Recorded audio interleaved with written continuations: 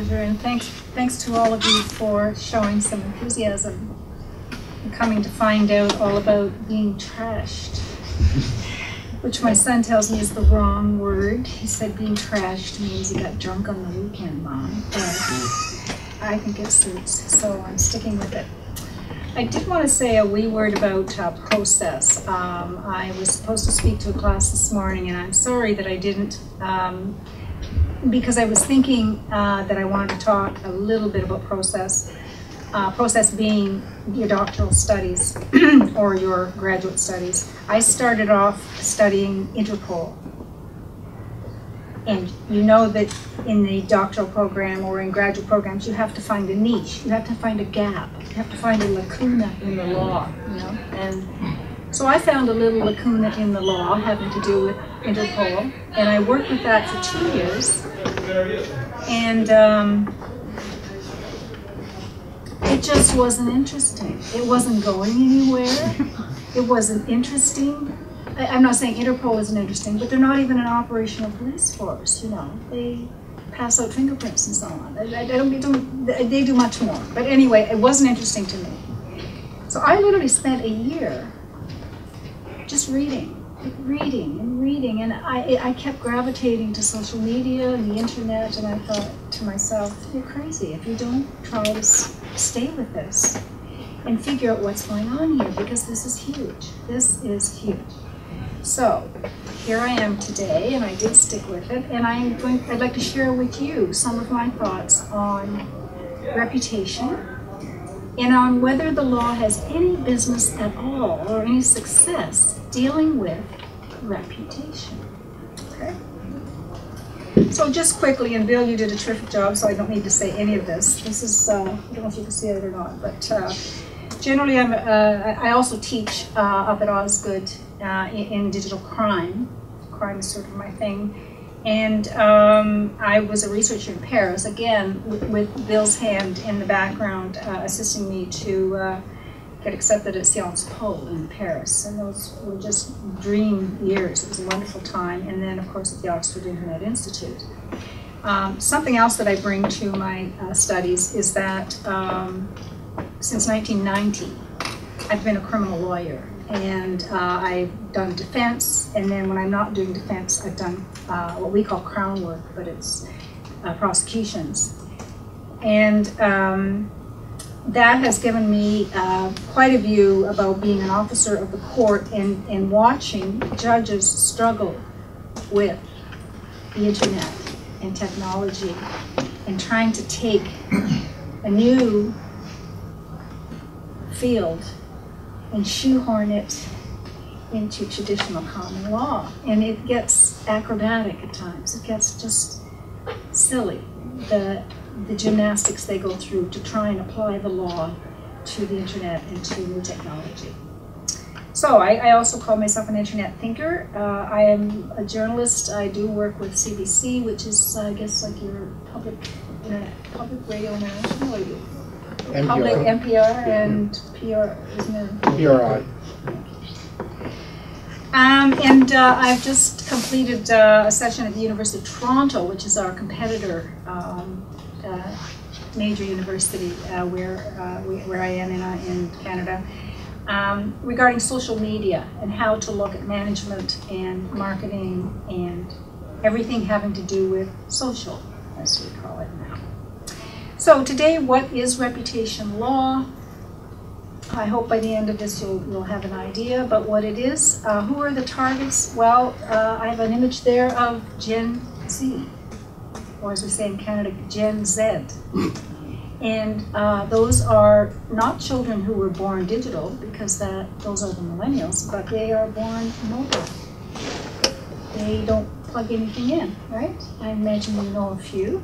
And they're probably in their tweens now, you know, between 9, 10, and the mid-teens, and their world is very, very different. And they view, I'm not telling you anything you don't know, they view social media as a very different tool than I do.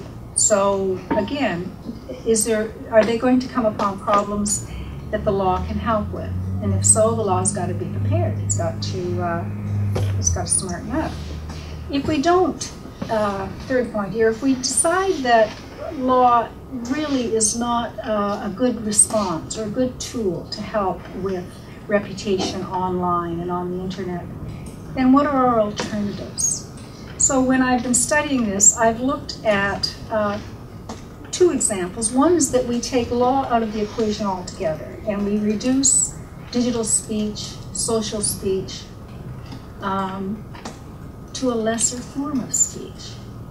And so when we speak about high speech and low speech, when people who study constitutional law make reference to judgments and letters as high speech, or academic writing as high speech, then they make reference to low speech, you know, something that's more fractured, impetuous, off the cuff, hyperbolic, emotional.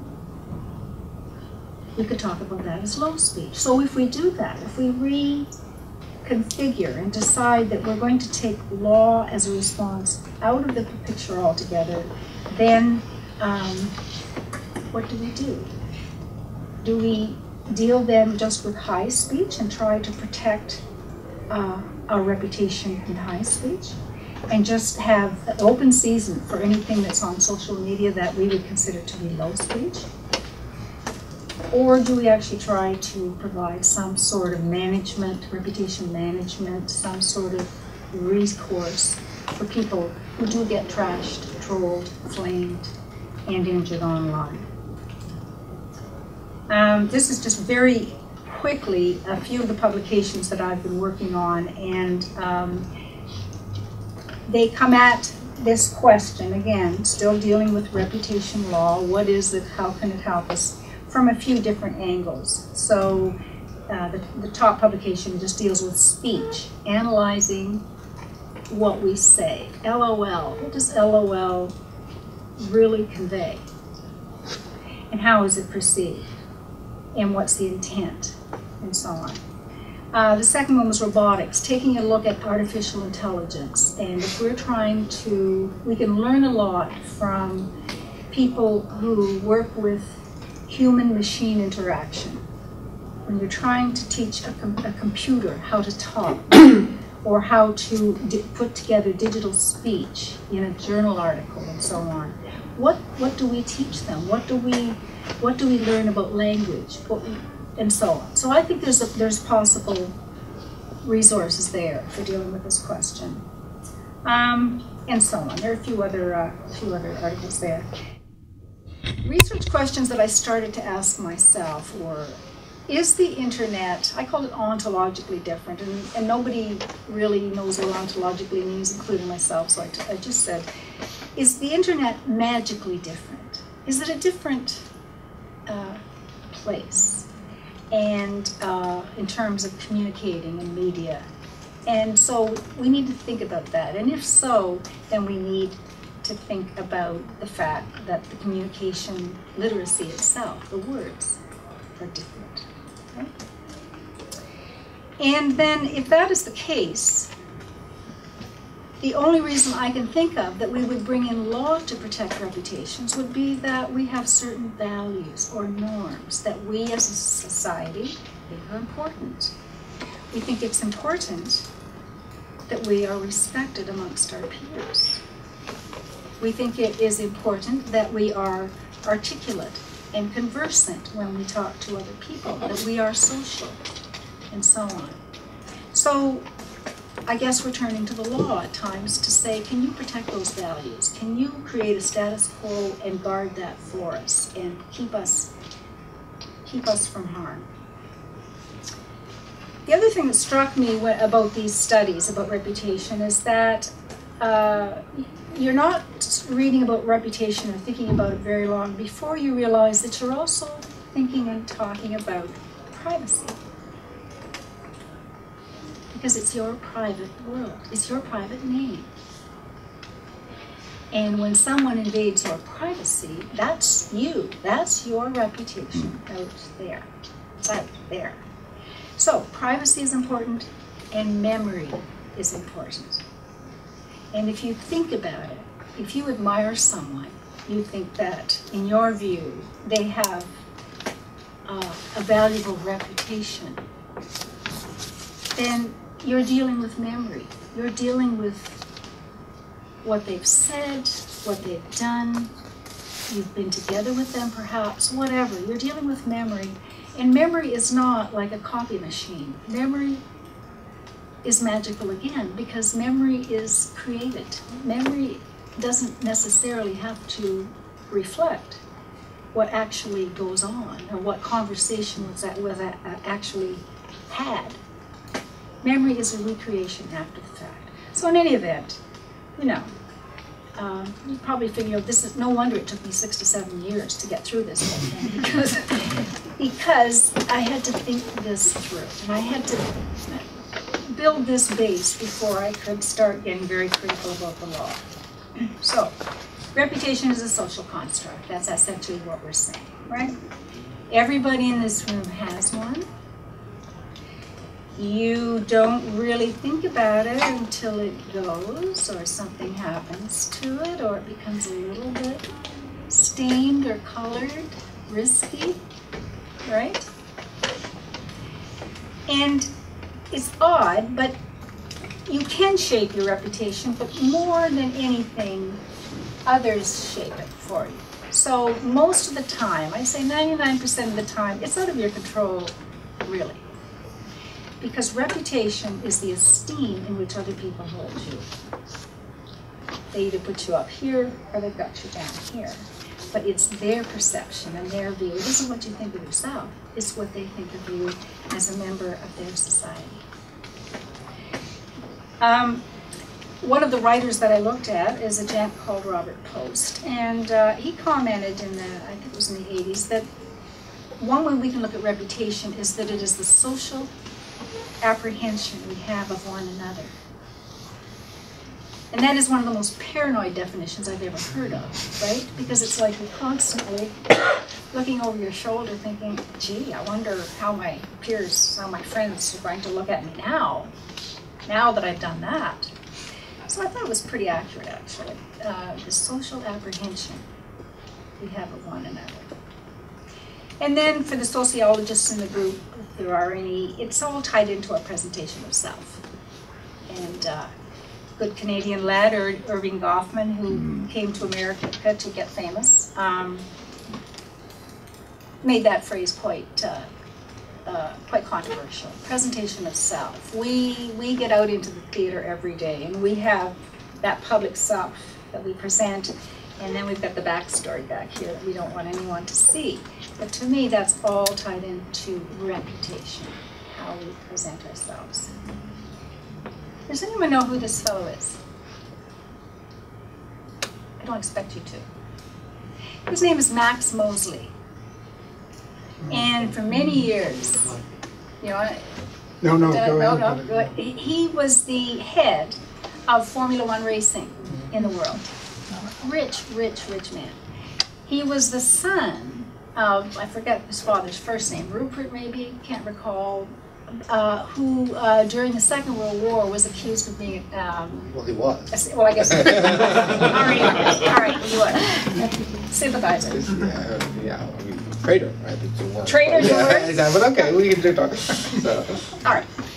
So here's son Max, and Max held a party for himself for some milestone birthday in Europe, and he invited several people who wore costumes during the night, and it was suggested that maybe there was a little bit of paid for sex sort of thing going on, you know, party girls and escorts. The News of the World decided, that it actually no longer exists, but of course it was a very strong news service in England. It decided to send a few women undercover into the party in Nazi paraphernalia. And their job was to gather around Max and make sure that there were photographs and that these images got back to News of the World. And so it did. And News of the World not only you know, blasted it through the newspapers, but they put it on the websites, all their websites. Well, Max Mosley sued, of course. This was devastating to him, and he maintained that this was not the type of party he was holding at all, and this is not what went on. So he started in England, and he sued, and he got a sympathetic judge, and he won. And he won. He must have spent, you know, hundreds of thousands of pounds on the case, and he won maybe 5,000 pounds. So he wasn't out of the courtroom a day, and he noticed that this story started to crop back up on the internet. And when he searched his own name, pop, there was the story, first story in the search. And the photographs and so on. And so it was like a Pyrrhic victory. He'd lost, really, because his reputation was still right out there. He was still trashed by media. So he has spent the interim, this was maybe 10 years ago, he has spent the interim bringing lawsuits in 22 countries throughout the world to try and get those images offline. And he has the money to do it, but he made a presentation to what's called Relevance, an inquiry in England, looking into press ethics, and he said, this has devastated everyone in our family. My wife has been ruinous. One of my sons has committed suicide. My other son is into drugs. Who knows what came first, and he said, I've had to step down from Formula One. I have no life. This is what I do. I go to court. This is what I do. So, to me, an interesting case study. Does anyone know who this is? Naomi Campbell? That's right. And what happened to her? Do you know? No. No. She threw a phone?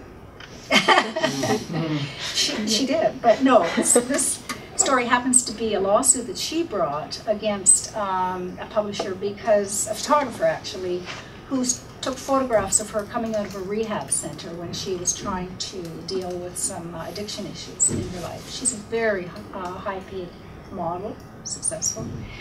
And she persisted. It took about 4 or 5 years, and she brought the case in defamation and invasion of privacy, and she won about £1,000. Again.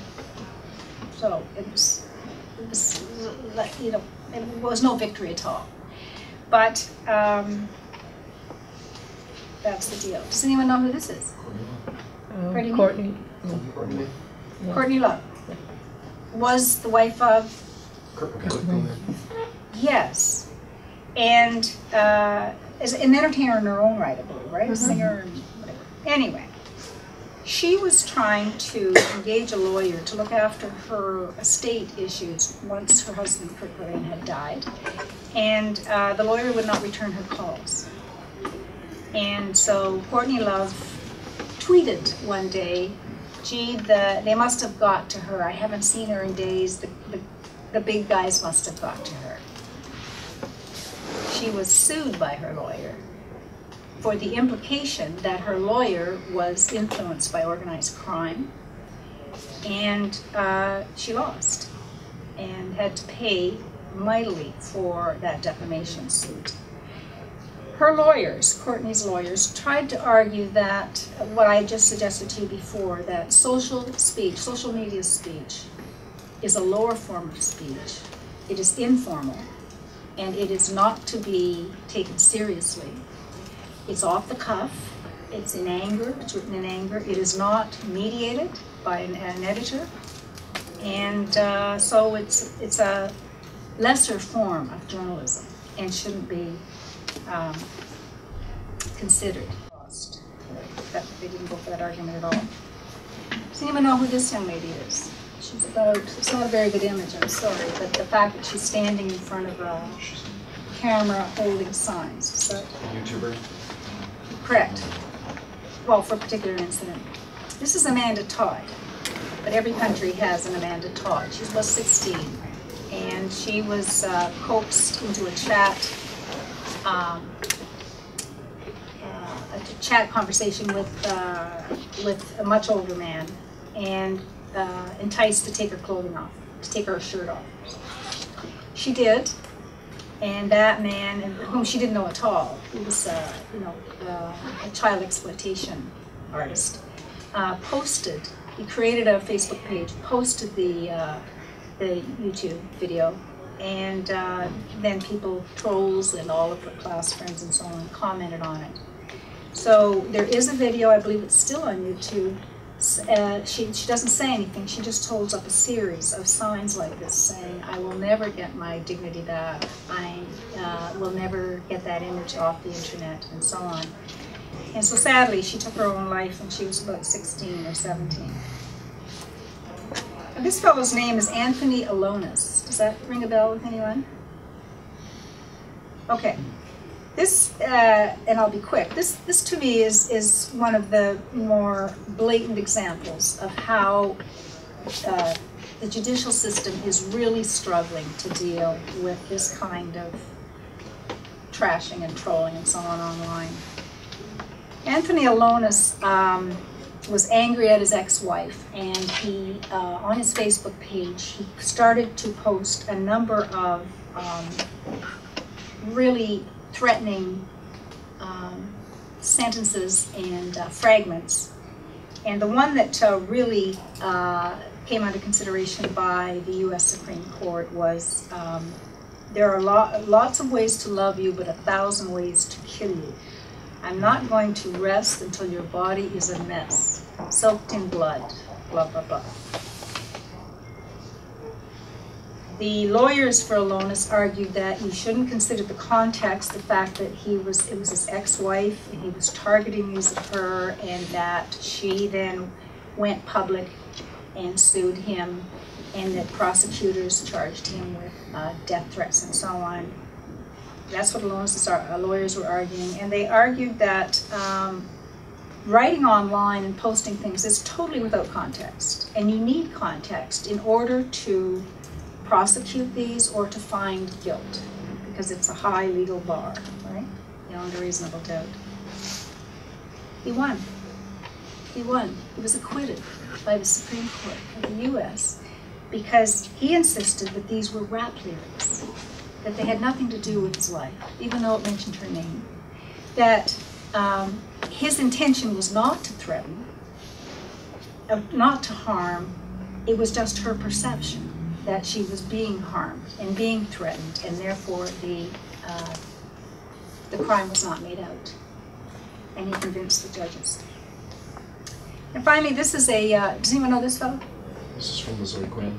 And so tell us a little bit about this. It was the beginning of Gamergate. And what's Gamergate? Does everyone know? The systematic harassment of women in the game industry. That's absolutely it. That's absolutely it. And you know, the king of trolls here. And still very defensive and believes that he has a mission. I don't think I'm misrepresenting that. And he was arrested and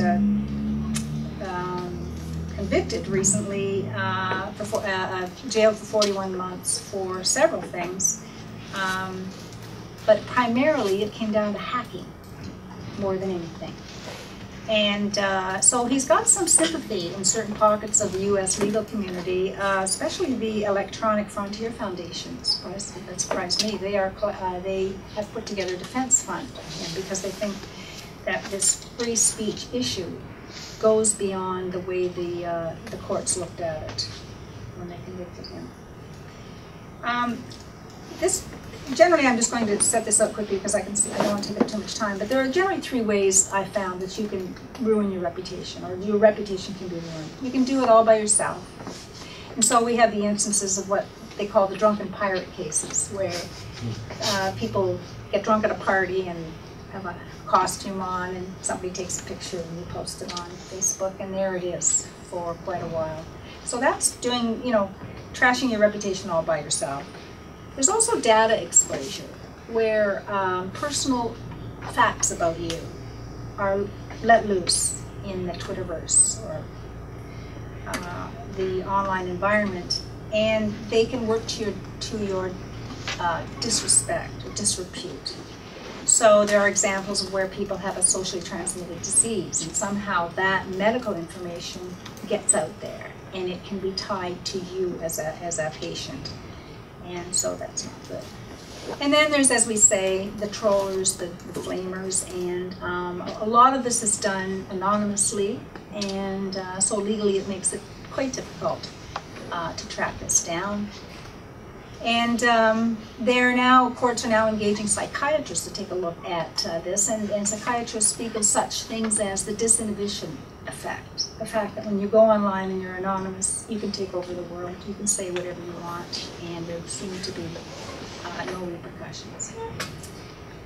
Just briefly, these are some typical responses that are going on right now to this sort of behavior.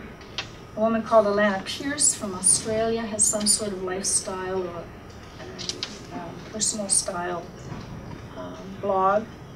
She was being trolled, and so she found out enough about those trollers to look up the parents and confronted the parents and said, "Are you aware that your children are doing this?" And the trollers were quite young, and she felt she got some satisfaction out of that. A second type of response is just to ignore, right? Don't feed the trolls is what the advice is. So, trolls, those little monsters under the bridge. So unfollow them, mute them, ignore them, try and wipe them off the internet or make them go away. And as I was reading, the internet is pretty much like a hyperactive 3-year-old, who needs a nap. Put them down for a nap and ignore them and they'll go away. There's also many reputation firms that make a lot of money by helping you to build your reputation online, either by dealing with a negative story or by trying to build up positive stories that will push the negative stories further down in the search order, right? And they are quite expensive. There's also what are called data brokers who collect information about people and sell it back to them. So that really is extortion, if you think about it. And they will contact someone like Bill and say, "Bill, we've got these party photos of you when you were 25, and it'll only cost you $400 per picture to get those offline forever." And I think you can see that that's a little bit of a con game, and not a little bit, it is a con game, and it's not going to end well. And then finally, there's the issue, the possibility of just humanizing the harm. So I've got again an image of Amanda Todd down here, and it was her father who worked to keep her YouTube video online as a message to the public that this is really what the other side of trolling and flaming look like. So the human response. There's also delete squads, there are takedown teams for all the major social media, and you are now told online how you can go how you can fill out a form, an application, and apply to have some information about you deleted. The problem is, of course, that you can't call back what has been retweeted or resent to third parties. It's just, you can't. It would be a massive undertaking. And finally, recently, there's a lot of conversation about blocking. Ad blocking, information blocking, where you can just try to cut off, simply stated, behavioral advertisers and other sources that want to take your data and use it for their own purposes. Now, I'm going to just tell you on this slide that this was the big discovery for me, was that when I started to look for laws that mentioned reputation, I was absolutely amazed. There are 6 or 7 major conventions and international documents out there that make specific reference to the value of reputation and how we have to protect it. So, Universal Declaration of Human Rights. Who knew, right? International Covenant on Civil and Political Rights. These are UN agreements that we all sign on to as members of democratic or developed states. Another international convention on migrant workers. If you're a migrant worker, and or a member of their family, you have international protection in writing, so as a concept in international law. And Convention on Disabilities, people with disabilities, same thing. It's on the books. You are, that's a value that as an international community we want to protect, right? And others. The European Convention on Human Rights also talks about protecting our reputation. Other conventions in the EU, the new data regulation legislation, it just goes on and on. So I thought this is really strange. As an international community, since the end of the Second World War, we have valued reputation. We've mentioned the word in our documents, in our legal documents. Why then doesn't it appear in our local laws? Or why aren't the judges more informed about this? Why aren't we more informed on how to respond when the reputation is damaged? I'm going to skip this because I think we're running tight on time.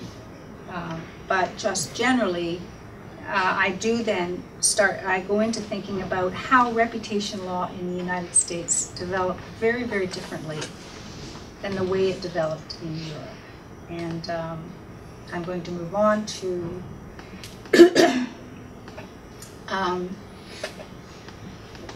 my next thought, which is a project that I put together to see if I can get some support to look at the whole idea of law as it reflects reputation or protects reputation in 3 particular areas of the world. And I picked 3 republics: China, the United States, and France.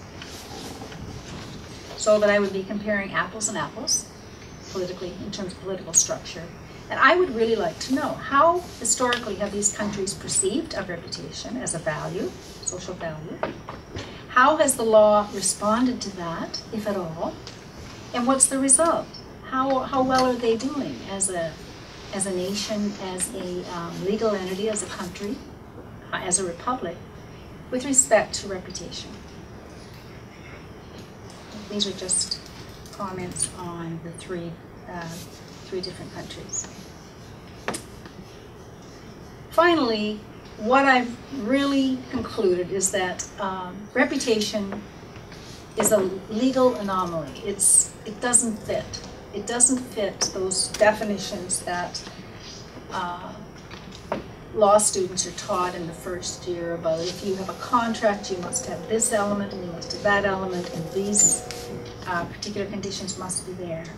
Because the problem is, your reputation is property, so we could talk about it in terms of property law, but you don't have any control over it. So it isn't really property. These glasses are my property, but I also have control over them. So I have a proprietary claim over these glasses. You can't say that about reputation, because you don't have that much control over it. Reputation is also a social contract, but anybody can frustrate that contract at any time, right? They can ignore the terms, they can change the terms of how they value you without even giving you any notice. So that legal concept doesn't fit. You could look at reputation trashing as theft of your name, theft of who you are, but there's no giving back. There's no restitution that is going to return you to where you were before the harm occurred, in my view. And then finally, there's the Streisand effect. Anybody want to speak to that? Yes? Censorship only invites more attention. And what happened to Barbara? She tried to take photos of her house off the internet because, I don't know, for some reason, and because she sued, it got published everywhere. Everywhere. Cost her hundreds of thousands of dollars just in legal fees, and didn't win her case at all. Yes, they were doing, a photographer and an environmental company were doing a project on shore erosion along the Malibu coast. And yes, Barbara decided she wanted those photographs offline and out of the public view. And she's been sorry ever since. So we do have the Streisand effect to contend with. that's pretty well it, because I now want to give time to Adam to point out to me how very silly my ideas are, and the loopholes in my logic. And so I'll leave it there. Thank you very much. The last thing I would do is to say that this presentation or the project is silly. I found it very thoughtful and very interesting. And also particularly interesting because you come from a legal tradition that is a little bit different, particularly about free speech, although we're both common lawyers. American jurisprudence, I say really in the 20th century, since the incorporation of the First Amendment to the states, has gone off in a very different direction. And so I think my remarks should be taken in that light, that I think I come from a different perspective, not only legally, but also I can see ideologically. So if you want to dismiss my remarks as rants, I would understand that conclusion.